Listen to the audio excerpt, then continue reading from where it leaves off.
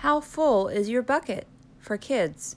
Written by Tom Rath and Maurie Reckermeyer. Illustrated by Maurie J. Manning. Felix was putting one of the last blocks on his tower when his little sister came in. "I want to build with you," she said. Felix scowled. "Go away. You're too little."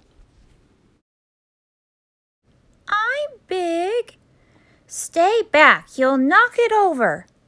"I can be very careful." "Go play with your baby toys, Anna." Thwack! "Grandpa!" Grandpa shook his head. "Felix, you just dipped from your sister's bucket."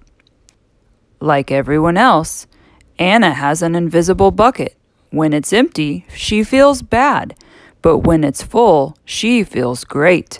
Didn't you ever notice your own bucket? Invisible bucket? Sometimes Felix couldn't quite tell when his grandfather was joking. But the next morning when Felix woke up, there it was, a small gray bucket floating above his head. When Felix came down to have breakfast, his mom was in a hurry. "I've got a meeting this morning, and it's almost time to go. Anna, sit still." Felix slipped, and choco wheat scattered across the floor. "Felix!" yelled his mom. "You should have used the stool to reach that." Felix could feel his bucket tip and big invisible drips spill out. Drip, drip. "Ha ha!" Anna laughed as she crunched the cereal with her shoe. Drip. "Get the broom and clean that up before you miss the bus," scolded Mom. With the school bus honking, Felix quickly swept up the choco wheats and grabbed the last blueberry muffin. But before he could even take one bite, Buster jumped up and grabbed the muffin from his hand. Drip.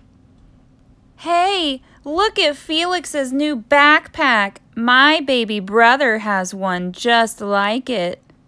Drip. Psst. "Felix." Psst. Drip. "Watch out, shrimp." Drip.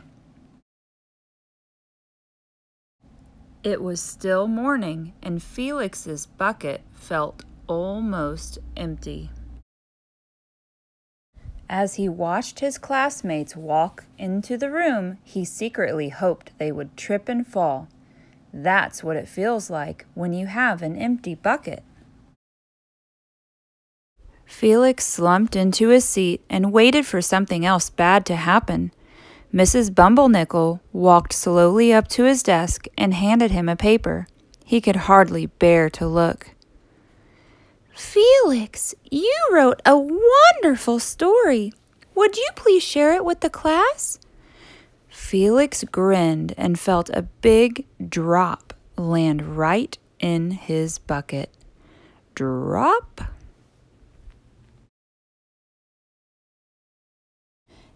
"The Giganotosaurus Who Wanted a Pet" by me, Felix. The class grew quiet. They laughed at all the right places and oohed at the scary parts. When Felix finally read, "The End," everyone clapped. Even Emily, who sat next to him and didn't usually like dinosaurs. Felix felt a whole shower of drops land in his bucket. Maybe the day wouldn't be so bad after all. Drop. Team captains today are Veronica and Felix. Drop. "Nice cow." It's a dog." "Well, nice colors there, Felix." "Cool laser ant backpack, Felix." By afternoon, Felix's bucket was nearly full. At recess, when he looked around, Felix suddenly realized that his grandpa was right. Everyone else had a bucket too. "Let me help you." Drop, drop. "Here's your baseball. Catch." "Thanks, dude." Drop, drop. "Hi, I'm Felix. First day?"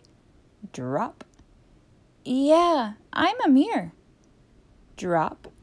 The strange thing was that for every drop he helped put in someone else's bucket, he felt another drop in his own bucket.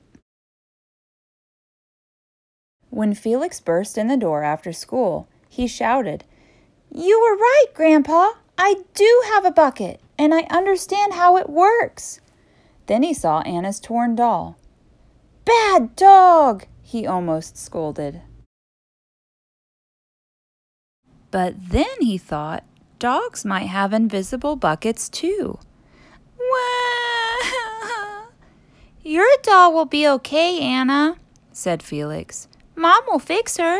Until then, do you want to help me build the tallest building in the world with my blocks?" And so they did. Thanks for listening. Don't forget to like and subscribe, and keep filling each other's buckets.